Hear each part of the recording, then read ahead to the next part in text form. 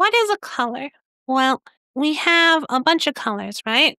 Like red and green and blue.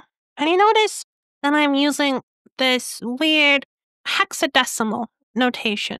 So a system where we have the numbers 0, 1, 2, 3, 4, 5, 6, 7, 8, 9, 10, 11, 12, 13, 14, 14, 15. So if we have two of these numbers ranging from 0 to 15 next to each other, they give us a number between 00 and 255.